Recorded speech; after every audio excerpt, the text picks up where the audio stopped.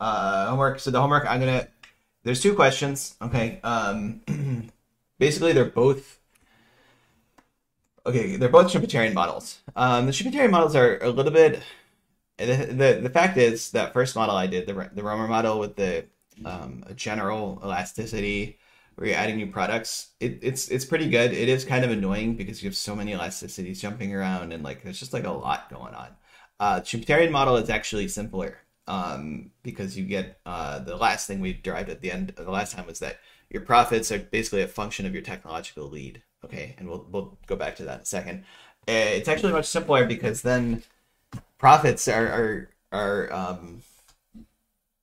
well, they're the same basically across product lines. Okay, and if your step size is always lambda, they're the same. Okay, in more complicated models, you can have a random step size, in which case they'd be different. But if you have a fixed step size, which is going along, that's the size of innovation. Your profits are going to be the same because you're just moving up that quality ladder. Okay. Um, okay. So and we're going to finish that today. Okay. So you'll know everything basically you need to almost everything you need to know for the homework today, and then there'll be just the social planner stuff, which isn't really super relevant for most of this. We'll do next time. Okay. So, but this is going to be basically they're two very similar models. The first one, the tweak I'm adding here is this little alpha, which is just like a little weight that adds some heterogeneity across product lines. So just some product lines are just like kind of more important than others. You know, there's some products are just more critical to your life than others. Okay, and that's reflected in this alpha thing. And then the question is, does that make does that change how innovation works? That's one. Okay, just kind of go through solve the equilibrium. You actually have to do some sort of integrals. Okay, shoot.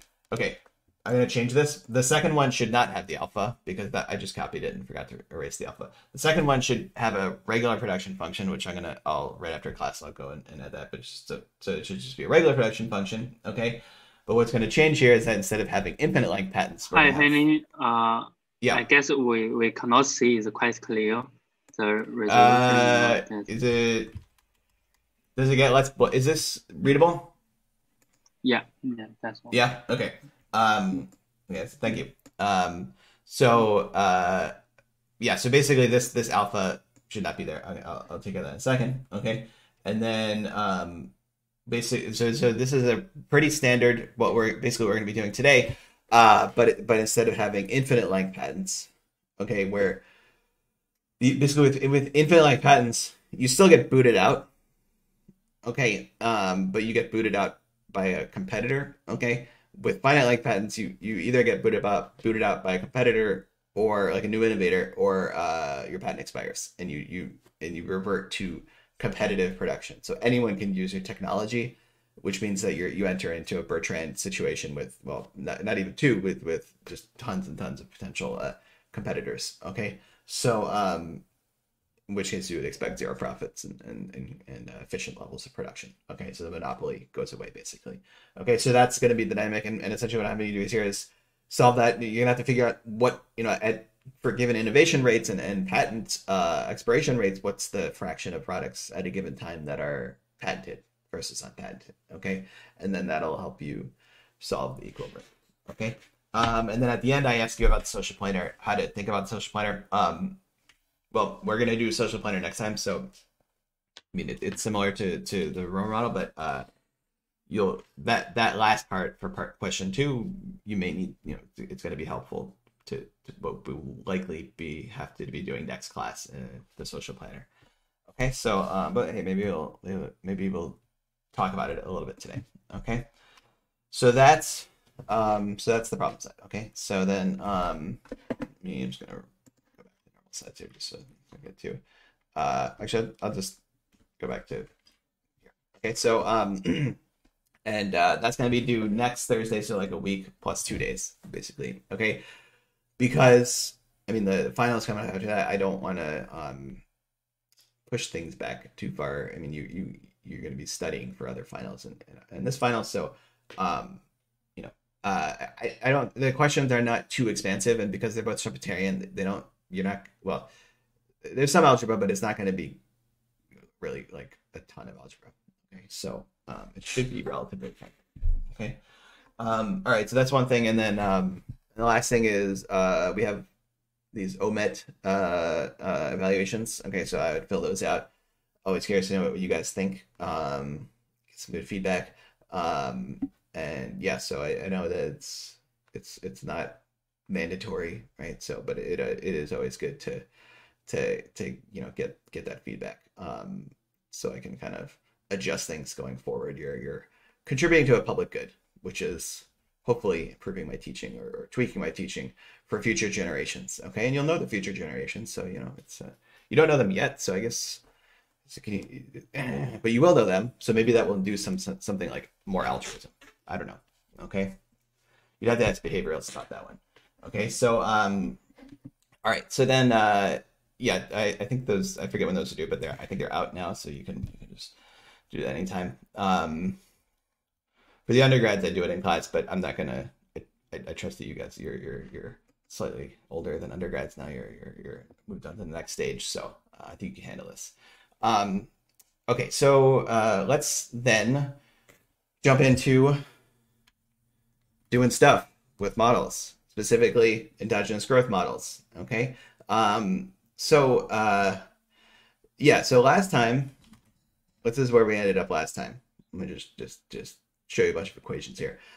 Basically, last time the kicker that we found, although I think I kind of fast forwarded ahead a little bit, was this profit function. Okay, so let me just step back one or two steps and then show you why that profit function arises. Okay, so but essentially, the main result that we got last time on the production side was this limit pricing result. Okay, so essentially, remember that production function. Okay, I'm gonna kind of like sort of awkwardly exist on the bottom of this page for now because I want to use some of this stuff. Okay, so the production function, remember was yi is equal to qi times li. So qi is your productivity. That's chunking up over time. That's what's called the quality ladder dynamic, where every innovation improves it by some multiplicative factor lambda, and then over time that leads to growth overall because it's happening across all the different product lines. Okay, and we'll see what that growth rate is later on. Okay, so so that's qi. Okay, and then you're producing things with labor. So then that means your marginal cost for a given product line firm I and a given qi, it's gonna be you have to pay that labor wage w, and then to produce one unit you need to use 1 over q of those workers. Okay, so to produce 1 unit of output of yi, you need to pay w over qi. So that's your marginal cost in terms of money. Okay, in terms of labor, it's 1 over qi. In terms of money, you just have that wage on there to get w over qi. All right, that's for and so in general, qi is going to be the qi, the productivity of the leader. Okay, and then we can also talk about the follower, who's going to have qi over lambda. So this was the incumbent previously, but then they're going to get displaced, or they are getting displaced in this process. Okay, but they had some, they're just lambda behind the leader. Okay, or in other words, the leader is lambda ahead of them. Okay, and that means that their marginal cost mc minus I is going to be, it's going to be w over q minus I, which is going to be lambda w over qi, if you will. All right, so yeah, so that's going to be their marginal cost. Okay, now the insight with limit pricing is that you can, if you're the leader, you can effectively preclude the follower from wanting to enter by setting your price equal to their marginal cost. Okay, there's no reason they would ever want to enter if you do that. By producing, they just dig their negative profit hole deeper. Okay, so they can produce 0, which is effectively not entering the market. Okay, so that's why up top I'll just rewrite it here, but we have a limit pricing strategy. So here it's P for firm I. Superscript L means the limit pricing strategy. Okay, is going to be setting it to MC minus I, which we just saw as lambda W over QI. Okay, so that's what they're going to do. You can go through and now I didn't give this the 100% formal treatment because what you really want to show is, in general, it is possible to have both firms producing. Okay, that could happen. we're saying that the equilibrium is that does not happen. Okay, so if both firms are producing, you get some yi and you get some y minus I, that gets combined into the total production and sent to the inverse demand function, which determines the market price. I mean the price paid by the final good producer. Okay, so you just add together what's produced by both firms, and that will determine a price, and you can get profits and everything like that. What we're saying is that if I, as the leader, produce, I said that's price PI, which means I produce a concomitant amount YI, which I'll show in a second. The follower can then, if they produce 0, they'll get 0 naturally, and then if they produce anything positive, they'll start getting negative profits. Okay, in which case it's optimal for them to produce 0. Okay. There's still you still have to show that in the most like sort of formal sense, you would still want to show that well, let's see, that there are no other there are no other prices that the leader can set that are better. Okay, so we know that if the leader sets the limit price, okay, they're going to get a certain amount of profit, which we'll see is positive. Okay, if they set a lower price, okay, the follower is still not going to want to enter, right? That's even worse for them.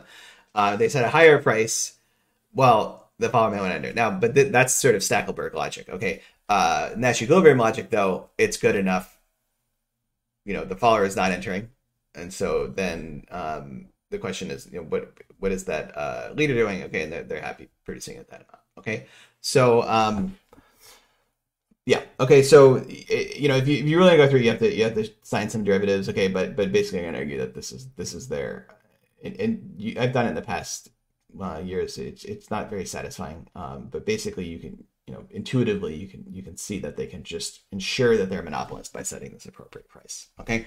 And when you go to general epsilon, this is for epsilon equals 1. Remember, and with that in particular, epsilon equals 1. Where is this occurring? Can you see that? You can see that, right? It's like blocked by other Zoom stuff. Epsilon equals 1 is, or maybe it's the lag. Okay. Oh, it's the lag. That's why you can't see it. Epsilon equals 1 will give you a particular demand function, which is not showing up on my computer. Let me reconnect this thing real quick. Sorry.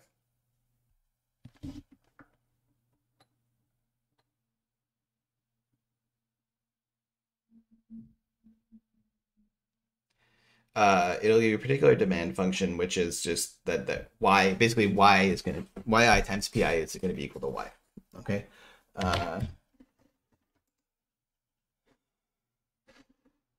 Okay.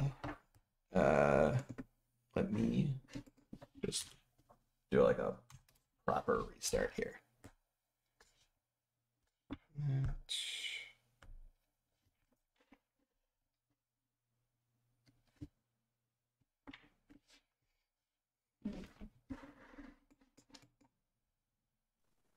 The iPad is not happy. In the meantime, since Lambda is a technology kind of dump that you get from your investment, is Lambda greater than 1 or is it greater than 0? Lambda is greater than 1. So actually, So do we get because like if it happens in jumps, do you end up getting like a lambda squared or like a 1 plus lambda times like a 1 plus 2? You know what I'm saying?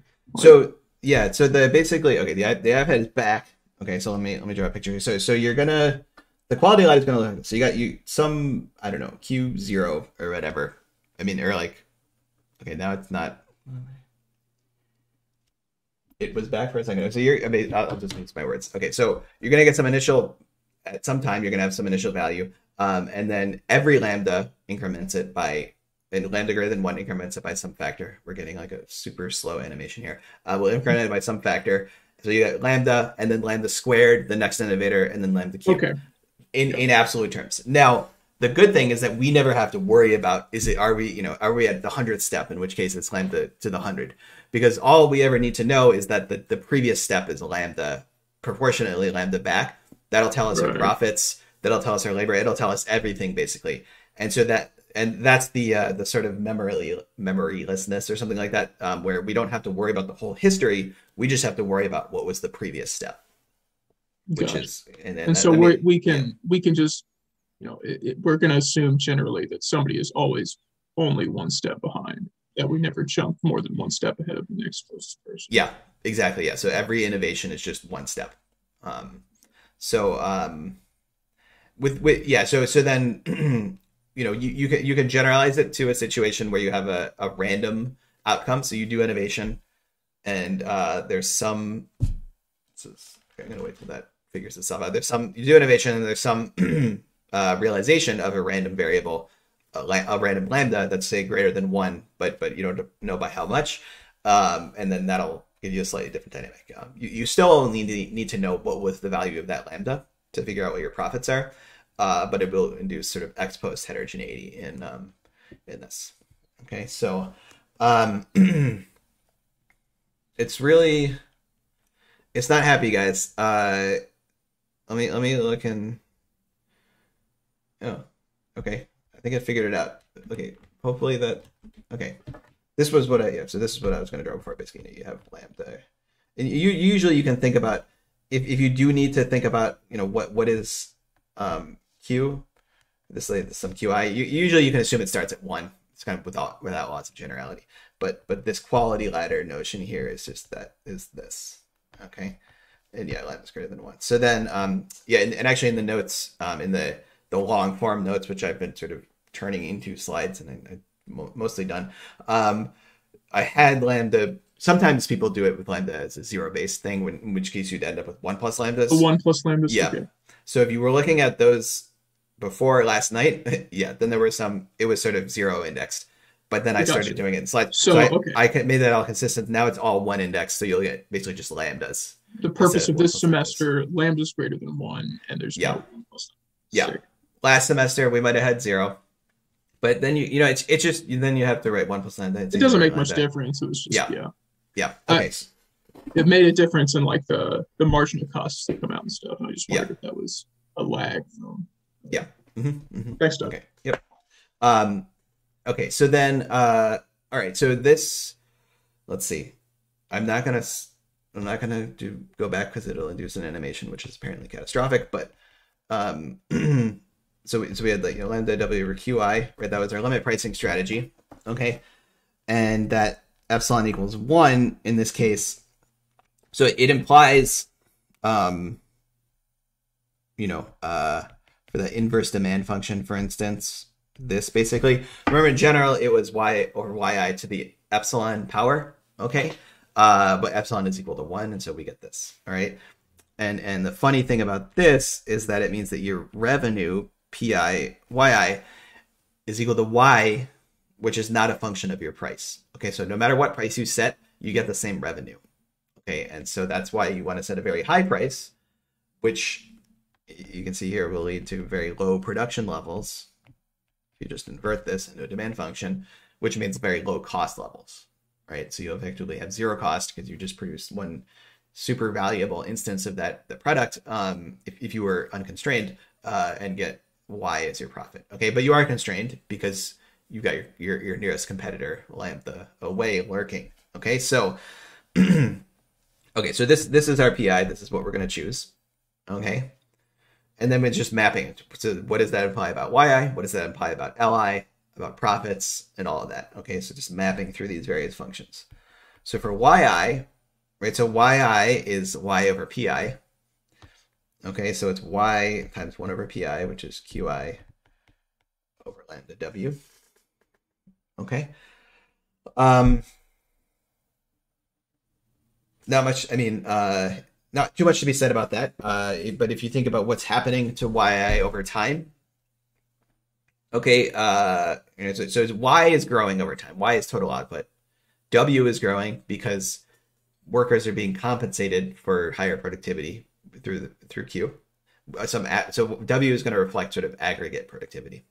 And then QI itself is going up. So essentially Y and W are going to kind of balance out, and then QI is going to grow. So each individual QI is driving growth in YI. Okay.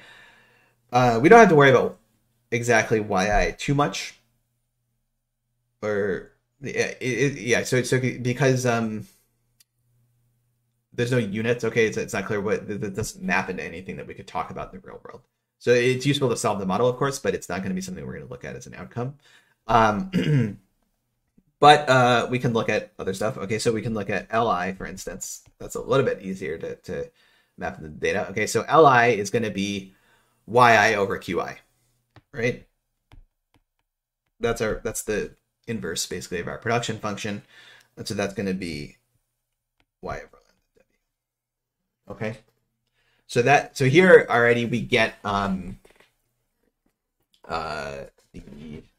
constancy of labor across product lines. Okay, so we're going to use the same amount of labor because we have the same lambda in every product line. Okay, we're going to use the same amount of labor. If we had different lambdas, then of course we would have some differences in labor, but with the same lambdas, we get another symmetric labor outcome. Okay. All right, and then yeah, and then also you can multiply by w and say WLI is equal to y, y over lambda. Okay, so so this gets two things. Well, for one, this is your cost. Okay, it's not showing up yet. This is annoying. Okay, so yeah, but if you look at that last line, if you think about w times li, that's going to be y over lambda, right? It's going to hopefully show up in a second. And that there's two things with that. One, okay, that's your cost as the intermediate producer, okay, which is we're going to use that in a second. And then the other thing is that that also tells you about the labor share, okay. In particular, if you think about WLI over y is going to be 1 over lambda. So that labor, the share of going to production labor, okay, is going to be 1 over lambda. All right. And then you're going to have a profit share that we'll see in a minute too, which is going to be 1 minus 1 over lambda. Okay, so seems like we've given up the ghost again here. Let me think about this.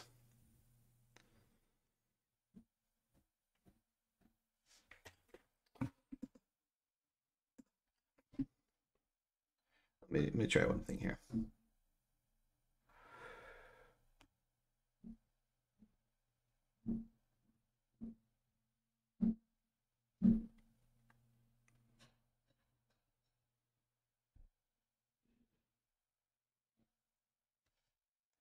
I have 2 wireless networks in my house for reasons. And I want to make sure the iPad's on the same one as my computer.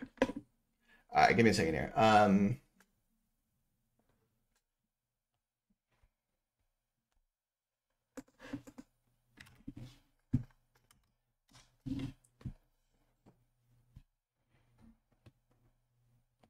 Come on.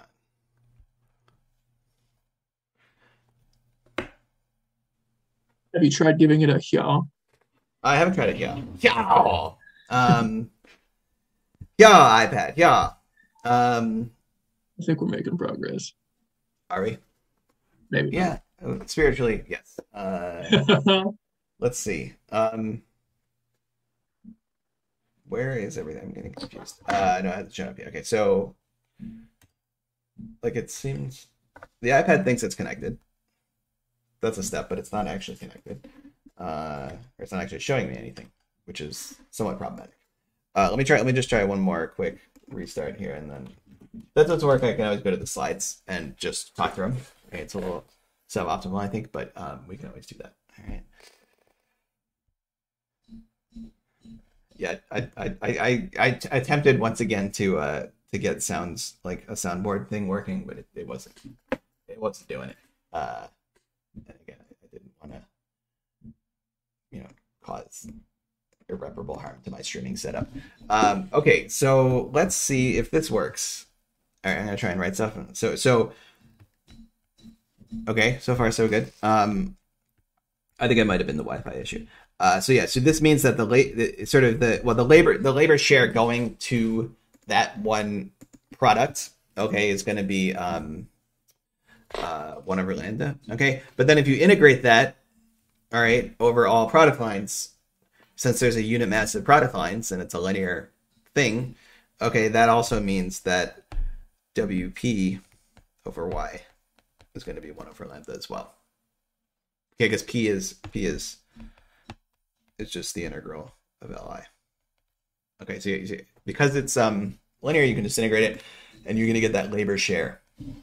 The production labor share, I should say, is 1 over lambda. Okay, and it just means that if lambda is large, the firms don't have much or they have a lot of monopoly power, and if they have a lot of monopoly power, they get a lot of profits, which has to come from somewhere. And in this case, it comes from production workers. Okay, so all right, so that's one thing. All right, and that let's see.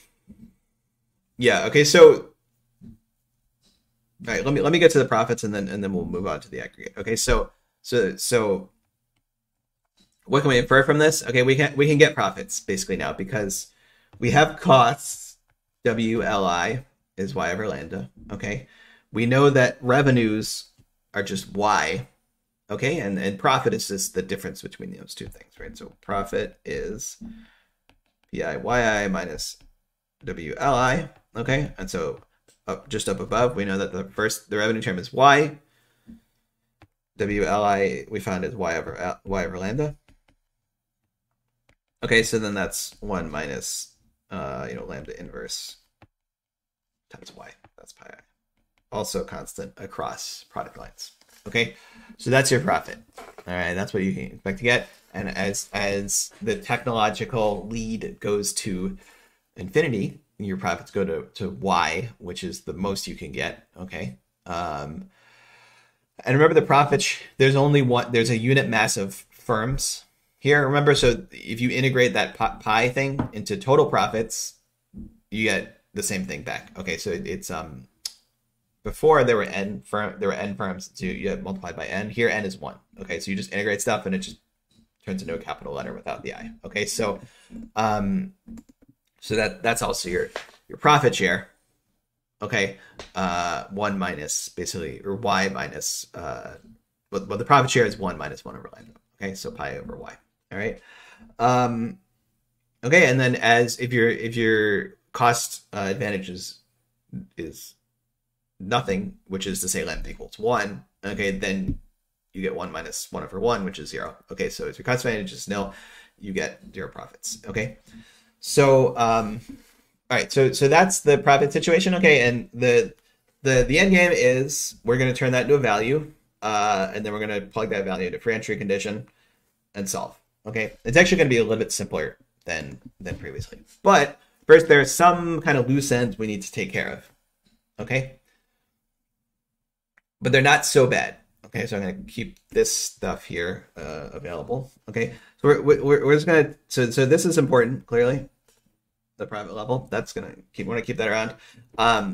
But just for a moment, we want to say, okay, well, what does all this imply about the aggregate?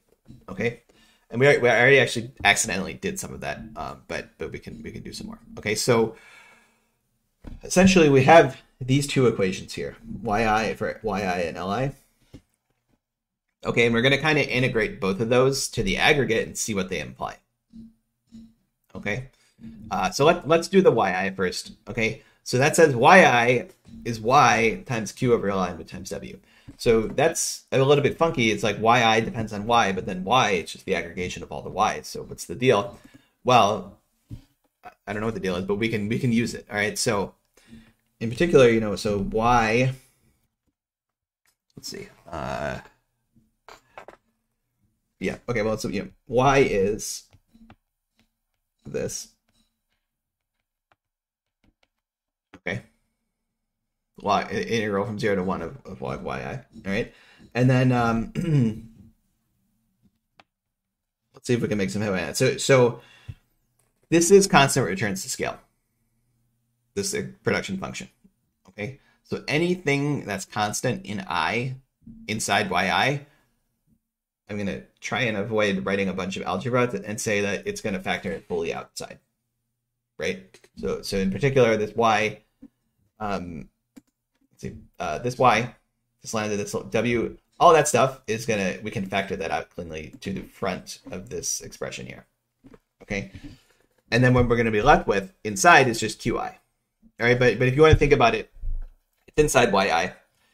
it's a multiplicative thing inside a log. So we move it out as log of y plus lambda over w. We move it out of the integral, which is a 0-1 integral of a thing that doesn't depend on I. So it just factors out. I mean, it'll additively separate out. And then we have the exponential. We can, the log is going to cancel with the exponential and just come out as a multiplicative constant. Okay, so we're going to end up with, basically y over lambda w. Okay, those constant terms up here that were inside yi. The only thing that's kind of trapped inside is the log of qi. Okay, I guess I should log is a function. All right, so the only thing that's trapped inside is log of qi. All right. So and I'm gonna call that thing what is it's kind of like we took the qi's and ran them through the production function. Okay, so that's like an aggregate index of productivity. It aggregates all the productivities together in a particular way. It's not the average. It's the log aggregation. It's a sort of an even Cobb-Douglas sort of aggregation. Okay, I'm going to call that just capital Q. All right, which last year was a completely ambient letter choice, but this year is slightly different. But I'm still going to call it Q because I'm not going to change my ways. So that's what we get, yq over lambda w. Now, if you look at the far left and the far right, the y's are going to cancel.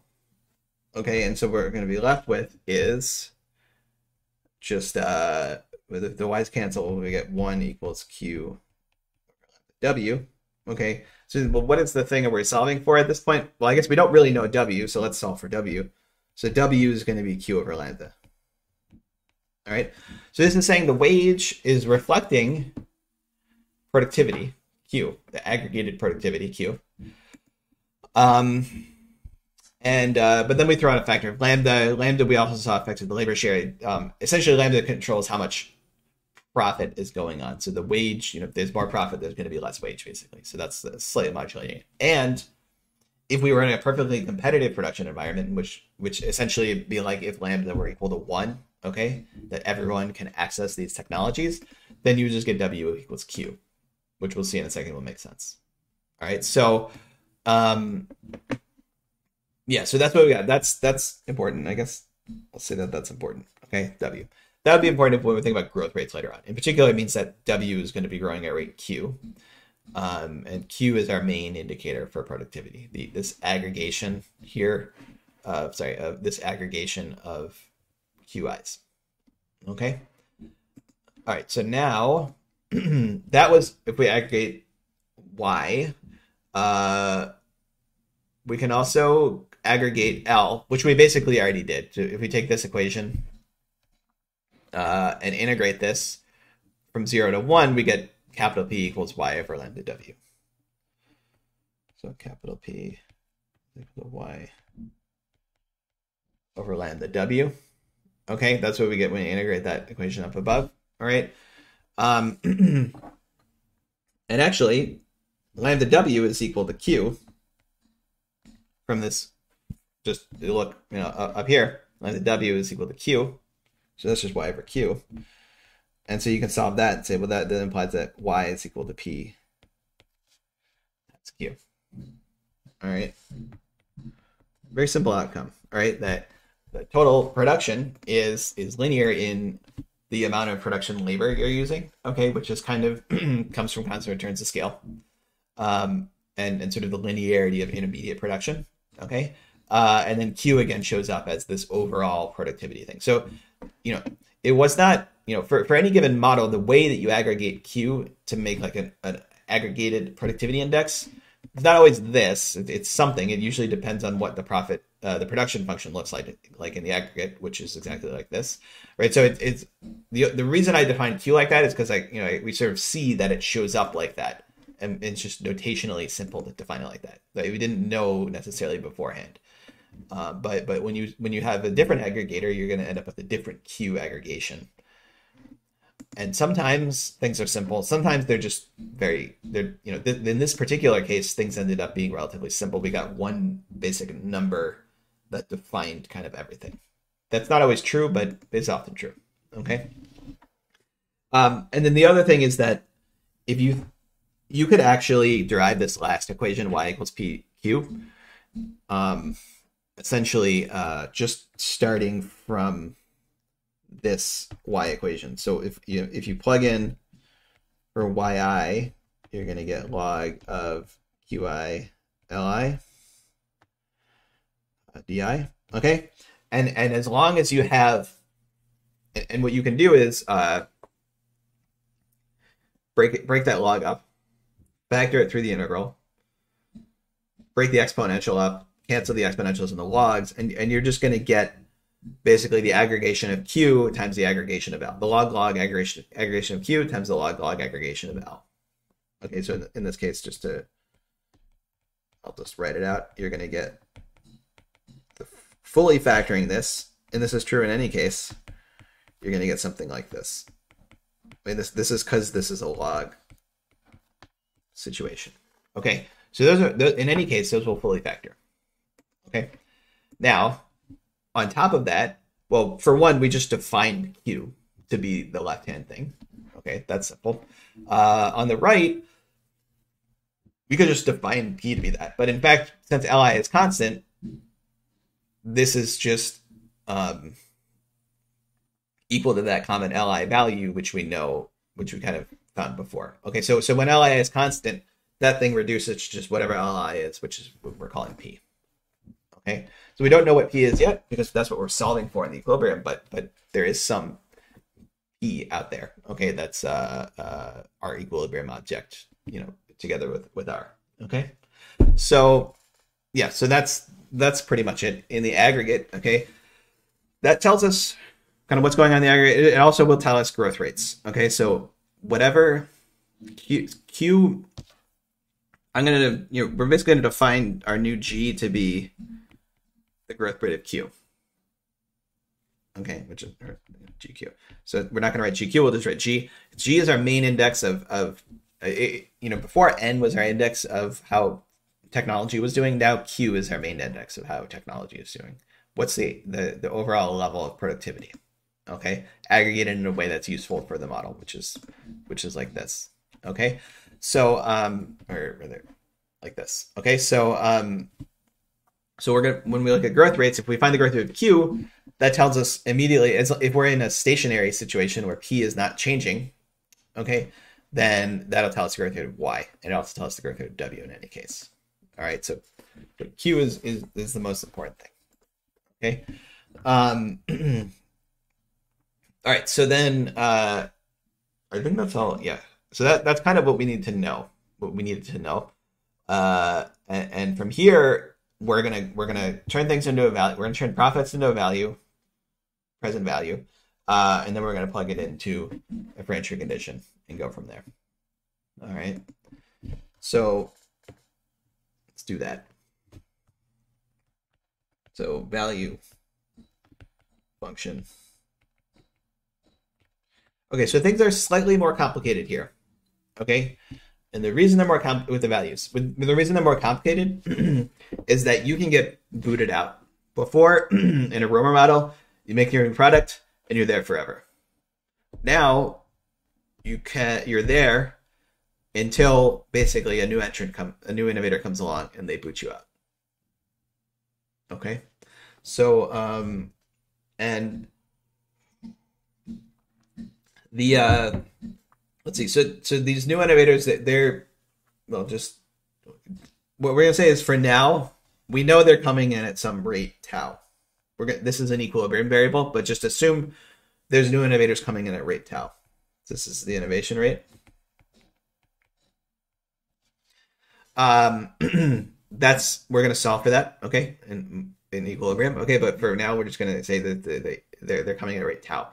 Okay, and essentially they're innovating at rate tau. When they're successful, they just land on a random product line. Okay, they're not targeting things; they just land on a random product line between 0 and 1. Because there's a 1 unit mass of products, that means the rate, if the aggregate rate is tau, the rate for an individual product is also going to be tau. Right? In general, if there were a mass of 10 product lines, okay, then if the aggregate rate was tau, the individual rate would be tau over 10, because you'd be splitting it over more product lines, okay? But because there's one, then tau, the aggregate rate is equal to the individual rate, okay? So that's usually not an issue because we set it up so that, you know, we have unit masses usually, but if you do sometimes need to worry about this sort of accounting basically of rates, okay? But for everything we're doing in this class, it shouldn't be an issue. Okay, so then so you're getting boot error rate tau. Now the other thing we need to worry about is that tau is not a probability, okay? Tau is this flow probability, or a continuous rate, okay? And so we need to figure out what do we mean by that, okay? Right, and so essentially, in a general sense, okay, tau is going to be what's called a Poisson flow rate, okay? So it's going to be a Poisson process, okay? And what that means is that over some time period delta, which actually I use delta as an infinitesimally small period, but it can be anything really. Over some time period delta, the number of times that this event, in this case innovation, occurs is delta times tau. Okay, so let's see. So like let's say that x is the number of innovations, then x Poisson is distributed. Let me get, okay. Yeah, so yeah, if x is the number of innovations over this time period, then x is distributed with a Poisson distribution with mean parameter delta times tau. Okay. Another way I could write it, actually, maybe this is better, is let's say that x is just the cumulative number of occurrences, and so then x of t plus delta minus x of t is Poisson distributed. That's probably the best way to say it. That's like slightly more formal. Okay, is that the number of instances of this event over that delta time period is Poisson distributed. Okay, so okay, so that's I'm going to give you more information than you really need. What we're going to need is very simple. I'm going to give you kind of the background, just because it's kind of cool. So it's Poisson distributed. Now, what is Poisson? Well, this is going to look like, let's see. So in general, the density of a Poisson, so the probability that it takes on value x, okay, given some mean parameter mu, okay, is, let me see if I can get this right.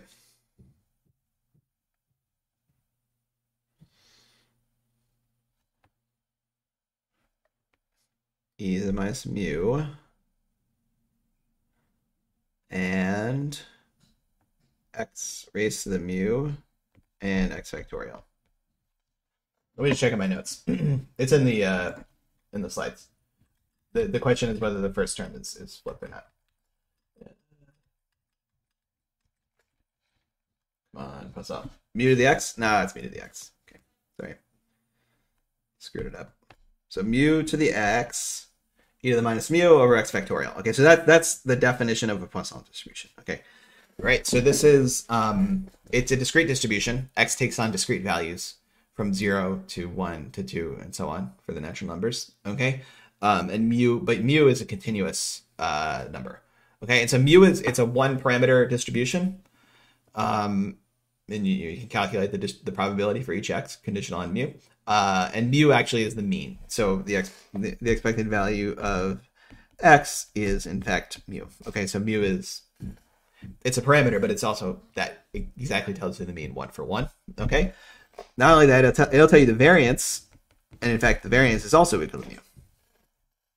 It just so happens. Okay, all right, and so that's sometimes. So people talk about under or over dispersion.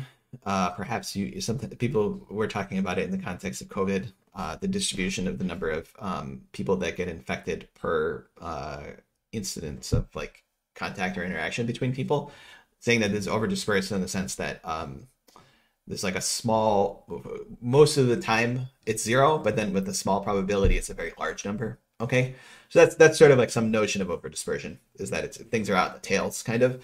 And so here, when they say that stuff, they're usually, so that's an example where you can think about that variable being Poisson distributed. It's a discrete variable, right? You either infect someone or you don't. I mean, roughly speaking. Yeah, that's not quite true, but like, let's say that it is. Discrete variable, you infect a certain number of people, it's a random outcome, and so on and so on. Okay, so when people say over or under dispersed, they're usually using Poisson as the baseline, in the sense that Poisson has the same mean and variance. Okay, whereas if you have more variance, if the variance is higher than the mean, that's over dispersed, and under dispersed, it's the variance is less than the mean. Okay, so in the case of Poisson, it's exactly evenly dispersed in that sense. Okay, the ratio of the variance to the mean. And other distributions like the negative binomial and stuff like that are generally going to be over dispersed. Okay, so yeah, so that's the thing. I don't know. I mean, it's actually, I mean, it's useful in general. I think to know about these statistical properties of the Poisson distribution. Okay, and then the other thing you can think about, and this is a little bit more if you're thinking about things at a micro level. Right? If you think about the log of f of x given mu, well, it's going to be, like when you're estimating a parameter like mu, let's say you were doing like a maximum likelihood thing to find mu. Okay, you don't really like if you think about, okay, if you think about the log of this thing, it's going to be the log of mu to the x, which is x times log mu, minus log of mu. Okay.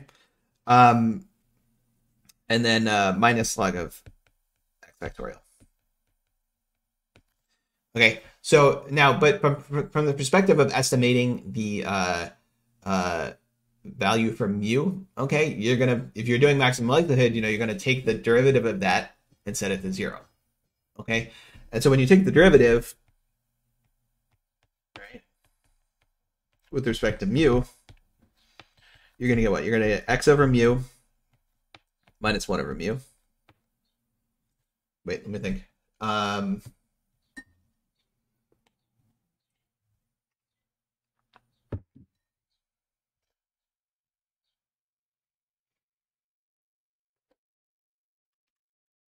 That was not supposed to happen. I think that's the log of mu. Yeah, this guy. This should just be mu. That's why, right? Okay. I was like, this is not. This argument is falling apart, and that's because that should be a mu. Thank you, Joanne. Yeah, so it's x log mu minus x factorial. Okay, so first, the x factorial doesn't matter because it's just a function of the data. If for the purposes of maximum likelihood, stuff that's linearly separable, that's only data dependent and not parameter dependent, will drop out in a derivative. Okay, so here we're going to get minus 1 and then log of x factorial. Relatedly, though, if you do want to compute the log of x factorial, in general, it's somewhat difficult, but there's this thing called Stirling's approximation, which will say that that's approximately equal to x times log of x. So just keep that in mind. But we don't need to compute that, so we're not going to use Stirling's approximation. Okay, so this is going to be x over mu minus 1, which actually, if you combine the fractions, is x minus mu over mu. Okay, so that's essentially the proportional difference between x and mu, right? So if you're thinking about how to move mu around to make some maximum likelihood, you're essentially trying to minimize the proportional error between mu and any of these x outcomes. Okay, and yeah, and if you do the same thing for a normal distribution, okay, you essentially get like you get x minus mu basically. Do you think about taking the log of a normal and then the derivative? So you get with the log, you get like a negative quadratic term or a quadratic term, and then when you take the derivative, you get like a linear term.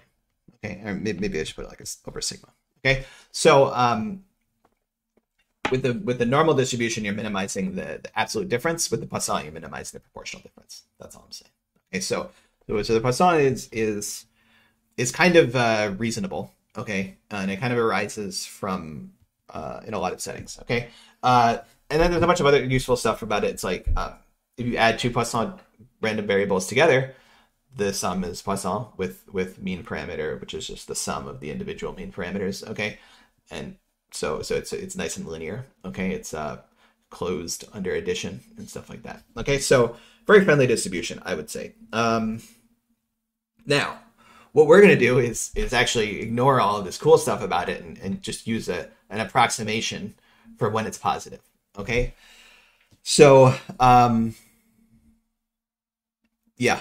Okay, so what we're gonna, because so the thing is, all we really care about is over a short time period, delta t, what's the probability that this thing happens at least once? All right, because if I get innovated on twice, I'm just as out of luck as an incumbent as I was if I get innovated on it once. And over a short time period, a short enough time period, the probability of it happening twice is sort of delta squared level, and the probability of it happening once is like delta level. Okay, so essentially it's not, we're going to be looking at short time periods, and so it's either not going to happen or it's going to happen once.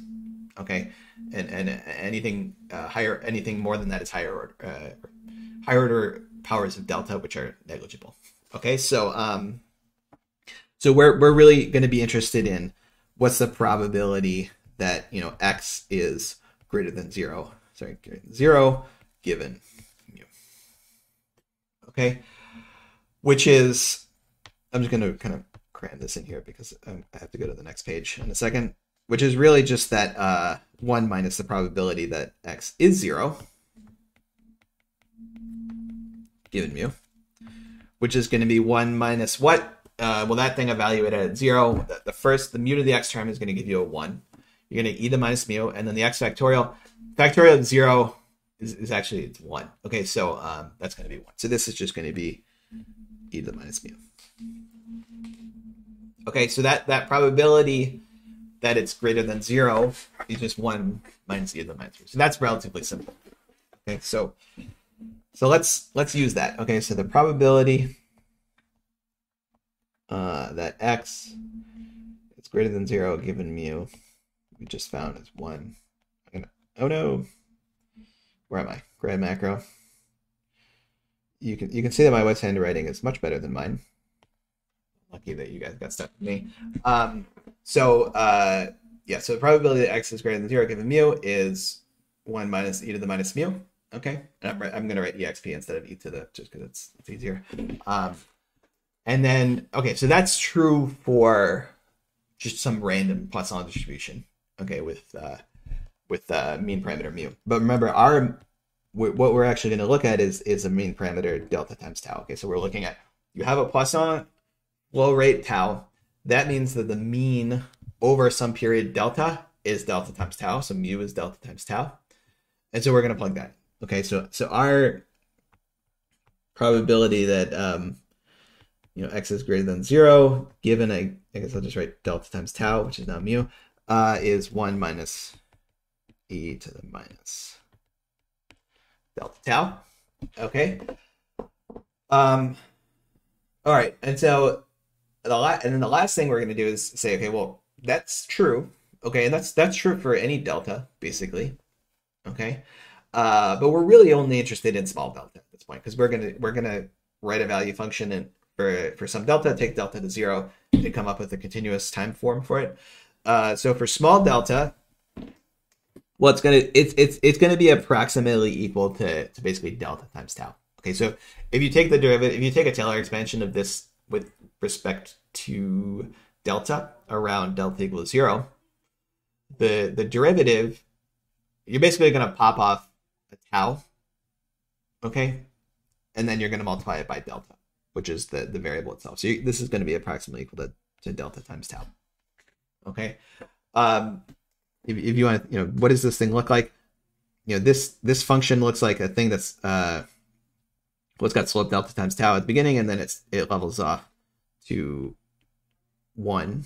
Okay, but that slope at 0 is going to be delta times tau. So this is as a function of, I guess, delta, right? Okay, so yeah, so that's going to have slope delta times tau. All right, so that's our Taylor expansion. Okay, and that's what we're going to use. Okay, so at the end of the day, we did all the Poisson stuff. Really, it's just if the flow rate's tau, the probability over a small time period that the thing happens is delta times tau. Okay, that's it. All right. But the Poisson distribution is still cool. It's still useful especially for maximum likelihood. If you're trying to match discrete data, the Poisson distribution is your friend. Okay. All right. So let's do the value function. It's not so bad actually. So what's that going to look like? So we're going to take the same basic steps that we took before. Okay, we're going to say, what's the value at t? Okay, what's the value of t? Well, let's say today, there's a little bit of a timing question, but let's say if you start out today, you have some time period delta. Let's say you get the profits for sure. Okay, maybe someone innovates, but they don't formally kick you out until the end of this small time period. It doesn't really matter how you do it, but let's say that that's the case. So you get the profits for sure. And let's just say it's some pi of t function. It doesn't matter that it's actually what it looks like pi. It's just the number pi. Whatever pi is. Okay, so you get those profits. Maybe someone comes in and innovates with probability delta tau. And if they do that at the end, they'll say, okay, Doug, you had a good run. Okay, but we've out innovated you. We're gonna put you out the pasture. Okay, so maybe I'll be back, but so for this product line, I'm done. All right, so if that's the case, I will have one last yeah though before I leave. Thank you very much. But if that's the case, then I just get 0. Okay, so I'm out. Right. In terms of profits. Okay, so I'll get 0. Forward looking. All right. But maybe that's not the case. Maybe I'll live to produce another day. Okay. In which case that's probability 1 minus delta tau. Okay, so here, because we're in small delta land, we can say 1 minus delta tau and know that that's for a small enough delta going to be a positive number. Okay, so now this delta tau really is now functioning like a probability. Okay, and I'm risk neutral and so on. So I evaluate these things as that in a linear way. And so 1 minus delta tau, and in that case, I'm going to get okay. So here's I'm gonna write it. I get v of t plus delta. Okay, but I forgot about discounting. Okay, let's just discount this whole thing. Okay, so all this stuff is happening sort of at the end of the period. Okay, so we do also want to discount this at rate r. So I'm gonna remember r is what the firm uses basically as its discount rate. Okay, so. But I should have put the exponential at the beginning. I mean, usually I would put it at the beginning. I just forgot, but it's the same, obviously, because of the commutativity of multiplication, or maybe it's associativity. I don't know. But you discount it in the future, and then you have this random outcome, delta tau. I get booted out. 1 minus delta tau. I continue producing, and I get the next time step forward value. Okay, so that's it. All right. Well, that's not it, but that's the first step, okay? And then it's just sort of like using kind of stuff that we know about approximations, okay? So, well, the first thing is, okay, we got delta pi. That's not going anywhere. The 0 obviously is gonna disappear, okay? So what we're left with is what? Well, okay, so we have that exponential term. I'm gonna move that back to the front, okay? Just like this, let's see, this here was approximately equal to delta tau. Just the exponential part is going to be approximately equal to 1 minus delta r. Okay, this here. Henry, yep. Oh, I wonder why is there delta tau probability of being 0 value? Because remember, if they innovate, if there's a new innovator, I think this is the value for the incumbent, right? So the new innovator comes along, they kick me out. That's the value, okay. Yeah, and then I'm just done. Yeah. Okay. Mm-hmm. Okay, so that exponential term, that's going to be approximately equal to, I should write approximate here. Most of the stuff is going to be approximate at this point. It's going to be approximately equal. Really, it's all approximate, right? So because for a small delta, right? So it's going to be approximately equal to delta 1 minus delta r. Okay, and then on the inside we have, well, the 0's gone, and then we have 1 minus delta tau. And then we have v of t plus delta. Okay, so that's basically I just got rid of the zero because it's zero, and then I added in that 1 minus delta r approximation. Okay, and then just kind of simplified a little bit. And that's what we get. Okay, and then now, okay, we're almost there. And the only thing we need to do is this is also technically, I guess, going to be approximate. We can simplify the product of those delta terms. Okay, because think about, factoring that out, foiling it, if you will. You're going to get 1 minus delta r minus delta tau plus delta squared tau r, right? But we don't care about delta squared, right? So that's going to be negligible for us. So anytime they're sort of informal rules you can think about, right? Anytime you have like these two types of things multiplied together with like a 1 minus delta times something, it's really just going to turn into like 1 minus delta times the sum of those two things. Okay. Yeah. Okay. So then what's that going to look like? Well, it's going to look like 1 minus delta times r plus tau now. Okay. Times that v of t plus delta. Okay. So this is really where we're almost done. Okay. We're almost ready to take that limit. Okay. Yeah. Okay. So and that last step though, it's kind of related to another thing that will come up potentially. I mean, once you start doing some more sophisticated stuff with Poisson processes, is, well, what if you have two Poisson processes, okay, running? Like maybe you can get innovated. Maybe there's radical and incremental innovation, and your fate is differential depending on which one of those happens, and they each have separate rates. What's the probability of, how do they work out when you have two Poisson processes running? Okay, well, it turns out basically when you have this small delta regime, the probability of them both happening in the same time period is going to be negligible. Just like the probability of one happening twice is negligible, it's the same kind of thing. Okay, so Poisson processes don't happen at the same time for small delta, basically.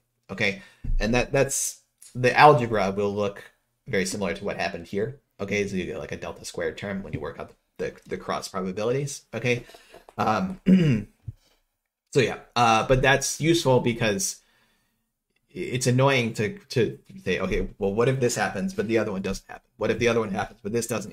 It's a combinatorial issue, but in the limit they don't happen at the same time. Okay, so it's a little easier. Okay, okay, so this is what we have, and now it's just this is almost exactly the same as what we did before. Okay, is we need to rearrange things a little bit. Okay, so we're gonna well, let's see, how should we do this? I don't know. We can yeah, so I guess we can add some stuff to the other side. Let's move all the value function stuff to the left and just keep that profit on the right. Okay, so what we're gonna get is delta plus times r plus tau v of t plus delta. Okay, so I moved that second part of this term here over to the left, and then I'm gonna well, let's keep that other stuff on the right hand side. So I just moved that over. Okay, this, okay, and then we're gonna have on the right hand side we still have this v of t plus delta from the 1 here. Okay, and then we're gonna subtract v of t. Okay, all right, that's step one, kind of rearrange stuff, and then we're gonna divide r plus tau v of t plus delta. Oh, we're divided. Okay, pi of t, we're dividing by delta for the record. And then here we're going to get a derivative looking thing. Okay. All right, so that's the penultimate step. And the final step is just actually take the limit as delta goes to 0, in which case we get r plus tau v, I'm going to drop the t's now, equals pi plus v dot. Okay. Or if you want to write it in what I like to think about it, sort of the canonical form, r plus tau v minus v dot equal to pi. Okay, so in the end, really all we did, we just added in tau. Okay, and it turns out that tau looks a lot like a discount rate. Okay, because it's the rate at which you're getting kicked out. Okay, you're going 0 profits. Okay, and it's very similar to if you have a in a utility setting, if you have a discount rate, a pure rate of discount row, and then you have some probability of death, say, then that probability will just kind of, at the end, it'll end up looking like just an additional term in the discount rate. Okay, or conversely, we had the population growth. Remember, that looked like a negative term in the discount rate because it's sort of like the opposite of death, I guess, birth.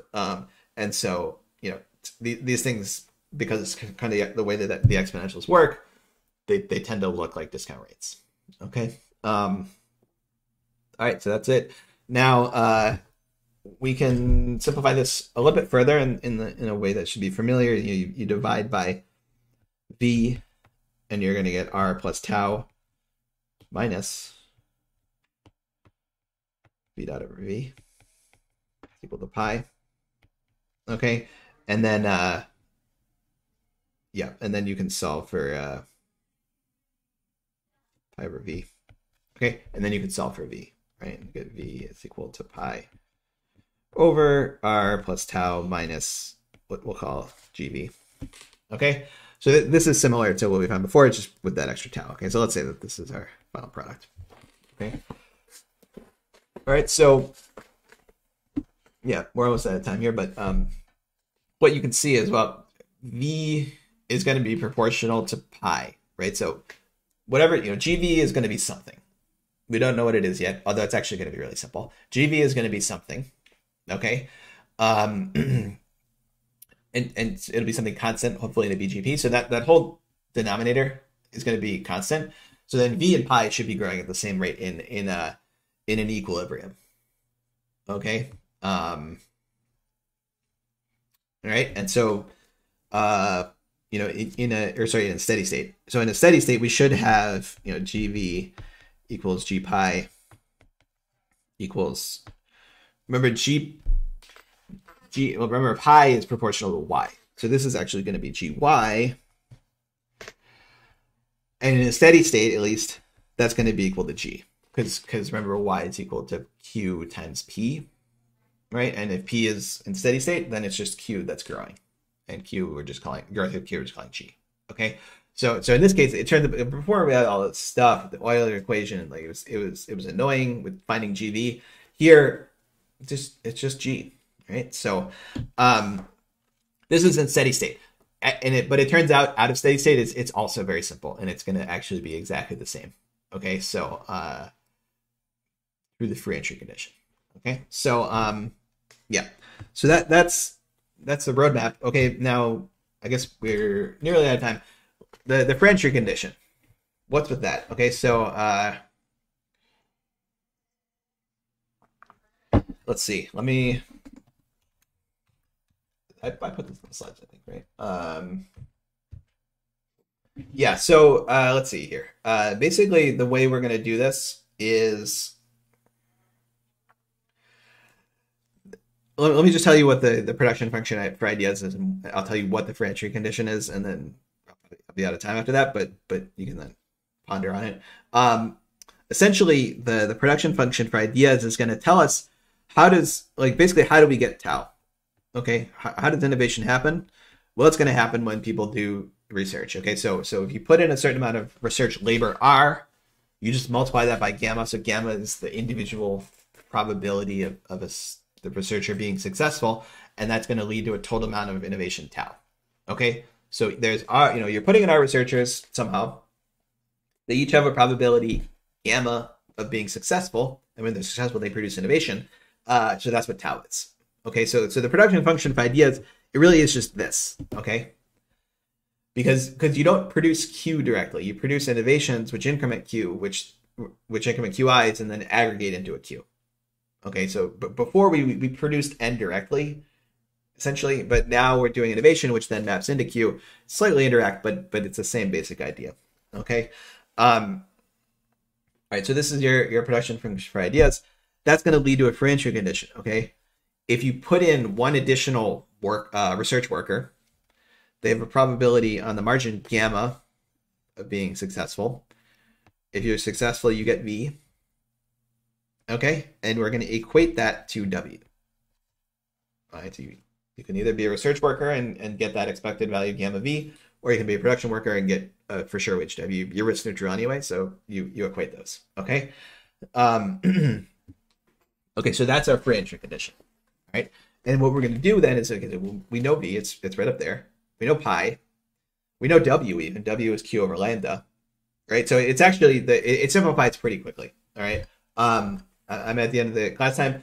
You can look at I'd look at the notes just to see how the story ends, but it simplifies much more. It's much more friendly than the other derivation. Things cancel nicely, and then you get basically an expression for R, okay, which gives you an expression for tau, okay, and that'll give you an expression for V, okay, and I'll show you next time. It turns out that G is going to look like this. It's going to look like log of lambda times tau. Wait, so G is going to be it's a product of the innovation rate and how big those innovations are. It turns out that the exact way to write it is log of lambda times tau. And we can show that, but tau is going to lead directly to G through some lambda factor, which gives you an idea of how big each innovation is. Okay, so you're going to get a growth rate at the end of the day too, from R to tau to G. Okay, so that's basically it. Okay, so yeah, I think getting the growth, how to calculate the growth rate it's a little bit of a new thing for us, in the sense of sort of getting these finding the growth rate of some random aggregator. I don't think we've quite done that yet. We have all the tools in place to do it, but sometimes it can be tricky. So I'd look at that too. Okay, but we're like 90% of the way there. It's mostly just algebra after this. Okay, so so I think you should be in pretty good shape if you want to start the homework now. Okay, if in addition to looking through the slides, okay, at the end there. Okay, yeah, all right, but then and I'll cover all the loose ends on Thursday and the social planner. Okay.